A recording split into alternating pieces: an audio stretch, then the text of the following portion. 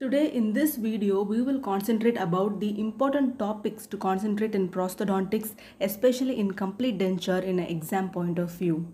We will deal with certain topics to learn or concentrate on before exams.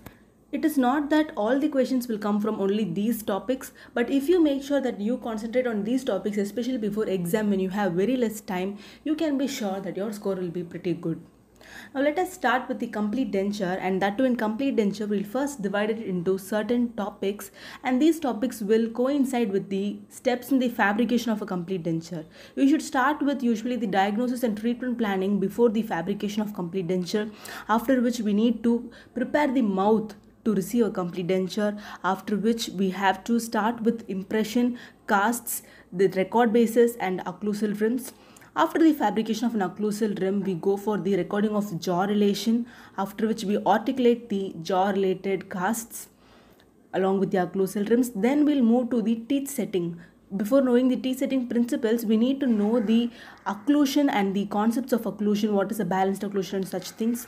And also we should know about the selection of artificial teeth which we will arrange in the teeth setting, and teeth arrangement principles will follow that. After arranging, we need to do a mock-up trial or setup trial, or try-in as it is commonly called, before the processing and fabrication of a complete denture. Then after processing, we have the denture insertion steps. After insertion, we need to do a post-insertion review, and also repair works follow that. So as you could see, the topics in complete denture follows the protocol or the steps in which we fabricate a complete denture. So let us start with the important topics in each heading, important questions which can be asked under each heading, starting from diagnosis and treatment planning now. On the whole, diagnosis and treatment planning can be asked as an essay question. In that chapter, we need to concentrate on certain 5 marks, which is the importance of examination, for example, and the mental attitude classification given by Dr. M.M. House. The RRR, the residual ridge resorption, not the RRR movie. Here the residual ridge resorption and the classification given by Atwood also can be asked as a 5-mark question. The residual alveolar ridge on the whole.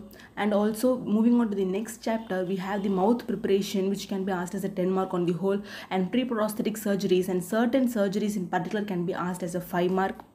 We also need to know about the sequel of wearing a complete denture for a longer time. When the patient usually reports for the second time of a repair of a complete denture, we need to know what could be the consequences of a complete denture for a longer time.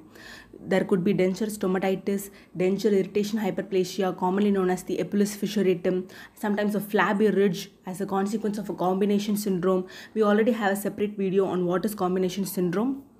The next topic is a comparatively important topic which deals with the impressions. We also need to know the GPT definition, the latest GPT definition of any important topic we learn. Regarding impression, we need to know the definition of impression, what is a primary impression, secondary impression also. Then the principles of impression making and the objectives of impression making are really important. There are 5 objectives. Mainly you can use the mnemonic PRESS to remember them. The PRESS stands for preservation of residual structures, R stands for retention, E for aesthetics, S for stability, and another S for support. In these 5 objectives, the retention, stability and support has the capacity to be asked as a separate 5-mark question, as it is an elaborate topic. Then moving on to the classification of impressions, we need to know the different types, different bases on which the classifications are made, among which the theories of impression making. Depending on the theories of impression making, how the classification is made, it could be asked as a separate 5-mark question, and there is a separate video to deal with that. Check it out please. Then before moving on to the casts, we need to know about the anatomical landmarks of maxilla and mandible. Check out the video on anatomical landmarks also.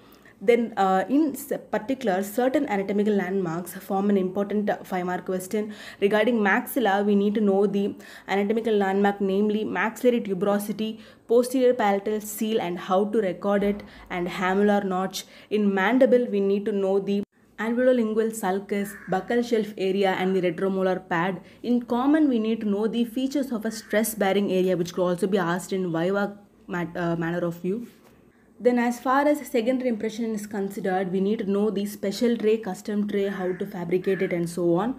Border molding, which is a prior step to the secondary impression making. In border molding, we need to know the techniques and followed by which we need to know the occlusal rim fabrication, which is important 5-mark question. In the next video, we'll see about the important topics starting from recording jaw relation. Stay tuned.